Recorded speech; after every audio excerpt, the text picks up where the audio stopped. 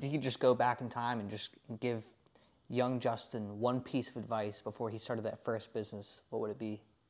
Pick a business model that's going to pay you a return on investment of your energy forever.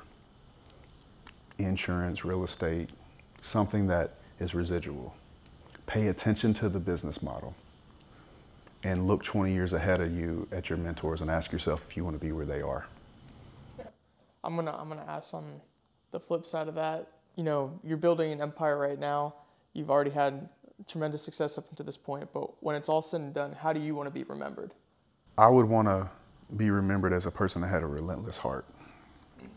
I'm never going to be the smartest man in the world.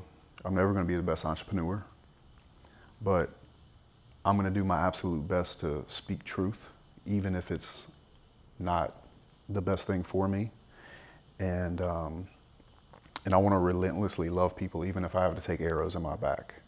So I was just telling you in the car when we went to go get gas, it's like one of the things I love most about helping young men and young women, but young men particularly, is that I get a lot of hate for the things that I say that are just truth and people don't like.